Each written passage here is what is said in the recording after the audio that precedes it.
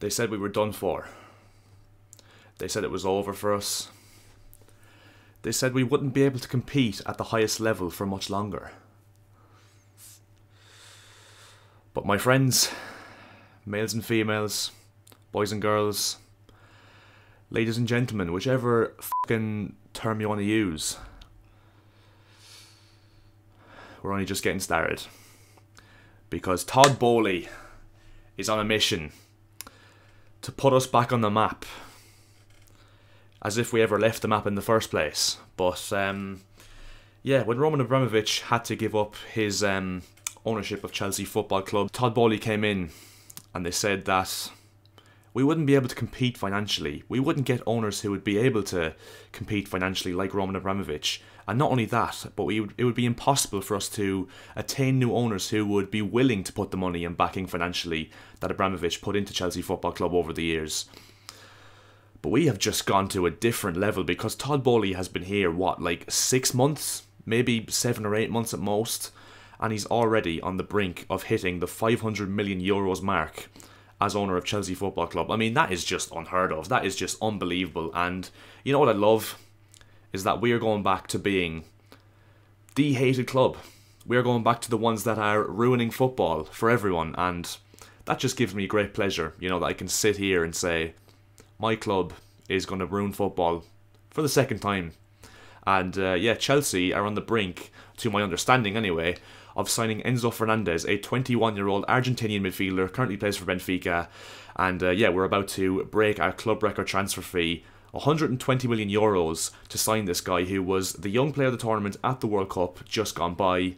And yeah, he could be ours in a matter of days, to be honest. And yeah, it's just an absolutely unbelievable time to be a Chelsea fan when we're spending this much money. Now, that's not to say that he won't flop and that every other player we sign won't flop, because we have a horrific record in the transfer market recently.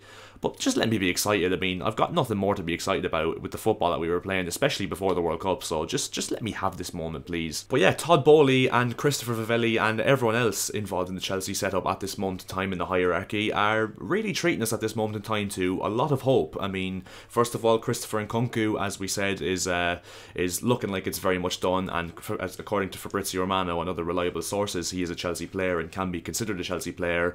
Benoit Badiashile, young centre-back from Monaco, 35 million euros, looks just about done now. Andre Santos, a young player from, I think, is it a second-tier Brazilian side, but he looks very good once again, 15 million euros. And David Datro Fofana, a young striker from Molde, Didier Drogba's regen, if you didn't know that already. I've seen a compilation of him, and I've decided he is the next Drogba. So, yeah, it's a decent time to be a Chelsea fan. We're making a lot of good moves in the transfer market, and Enzo Fernandez may just be the cherry on the cake, because signing a player for 120 million euros, it doesn't come around very often. I don't think any Premier League club's ever done that before, off the top of my head.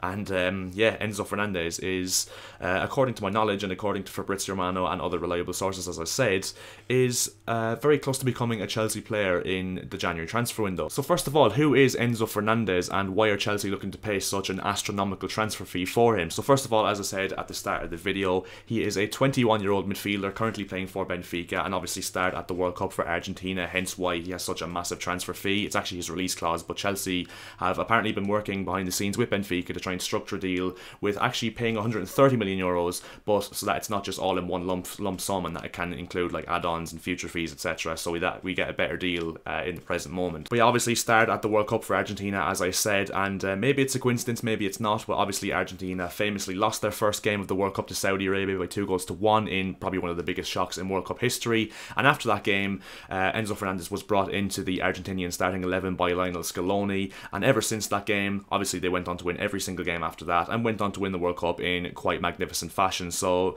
call it a coincidence, call it not a coincidence, whatever you want, but yeah, that is just the facts really of what happened. And yeah, of course, he went on to win Young Player of the Tournament, and from what I've seen of him so far, Enzo Fernandez, because I will admit I haven't really been paying attention to him at Benfica. I don't really watch that many Benfica games, I will admit, but from what I saw of him in his performances at Argentina, he's a very good dribbler, very good in terms of ball retention, an unbelievable passer of the ball into the final third and progressive passes. Another thing I noticed as well is that he seems very good under pressure. There's a lot of times where, you know, opposing players were trying to press him, and he's very good at evading the press. Obviously, as I said, his ball retention is very good, and he seems very cool under pressure, which could very much come in handy in a league like the Premier League, where, you know, the opposition teams are going to be pressing quite a bit and going to be on the case quite a bit of our players, especially because because it is probably the highest intensity league in the world. So here's my overall verdict on this potential signing. Now here's where maybe it does get a little bit controversial. Leave it down in the comment section below if you agree, because I'd say a lot of people, 99% of people most in fact, are probably going to disagree with me, but I just think he's very similar to Mateo Kovacic, a player we already have who in my personal opinion is an unbelievable player, and I think he possesses a lot of the same attributes in a positive manner that Enzo Fernandez has in terms of his ball retention, cool under pressure. I think he's the best dribbling and ball carrying midfielder in the world of football. I don't think there's any midfielder in the world of football that can do what he does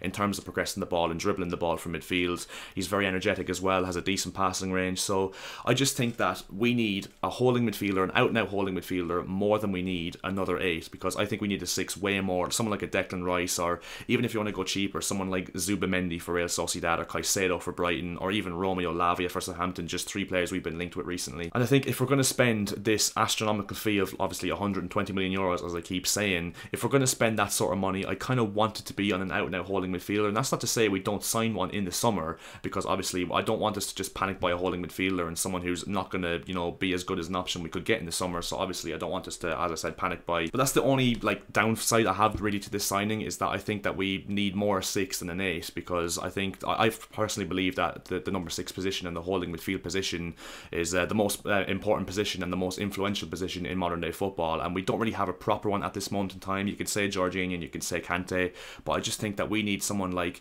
you know, when City have Rodri and Arsenal have Thomas Partey and Liverpool have Fabinho and Real Madrid have Tchouameni and, you know, Man United have Casemiro obviously as well. I think we need someone like that in the midfield that can anchor the midfield, and at the same time as well, there's no guarantee that he will be, you know, a brilliant player and all he's cracked up to be for Chelsea, because I know it's this Brexit argument I like to say, which is, oh, he's never played in the Premier League, and obviously I think it's quite a valid argument in some cases, because, you know, he's not done it in the Premier League. He's a young guy, he's 21 years of age, coming to the most intense and the most high pressure league in the world. There's no guarantees whatsoever that he's going to adapt quick enough. There's no guarantees whatsoever that he's going to be able to make it in the Premier League, as we've seen for a lot of players, especially players at Chelsea.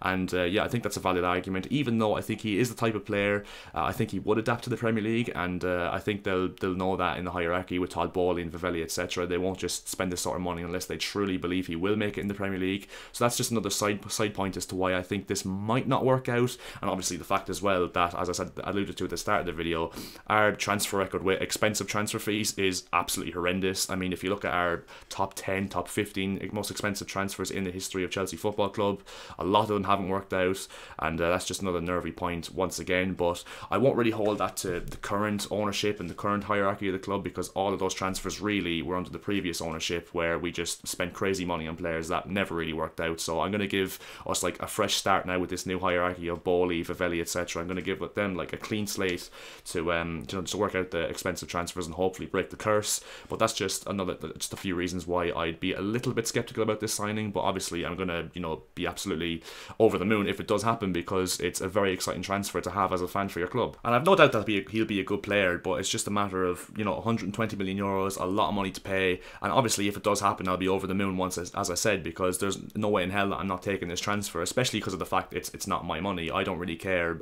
like about transfer fees for transfers really, because obviously it's not my money, it's not your money, it's Todd Bowley's money and it's Chelsea Football Club's money. So as long as we're getting a good player, that's all I really care about. But yeah, Chelsea fans, non-Chelsea fans, leave your thoughts on this signing in the comment section below. I'm really interested to see what you guys think of this one, because it's just a really interesting one, especially because it's come somewhat out of the blue. I mean, it's really escalated today, so yeah, hopefully we can see this one over the line very, very soon. But yeah, leave a like on the video if you did enjoy. Please subscribe to the channel. We're fully back on this channel now, so if you could support the channel by subscribing, that would be massively appreciated, and also like the video as I said as well. And yeah, I'll see you in my next video, and Chelsea Football Club back to ruining football.